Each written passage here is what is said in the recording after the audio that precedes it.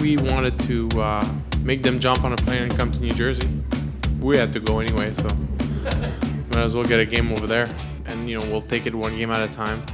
But I'm sure they're not happy to make that trip, and we'll try to make it miserable to them. He's continued to gallop good. His energy's been good. His appetite's been strong, and he's handled this whole journey as good as you could possibly ask a horse. I love Tony.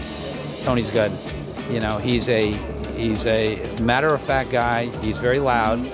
So he's not tall, but he's loud, and you can hear him a mile off. I think everybody knows where they stand at all times with him. It's not always us. And once in a while, the other team, once in a while, you get somebody pitches good against you, and they've got outstanding pitching. They don't lead, the National League in pitching without having some guys get you out. Kind of hard not to be a believer right now. Everybody's kind of chipping in right now, and it's been fun to be behind the plate and catching these guys right now. They're really, their command is outstanding. They're making me look good right now. They're making me feel like I'm calling a good game.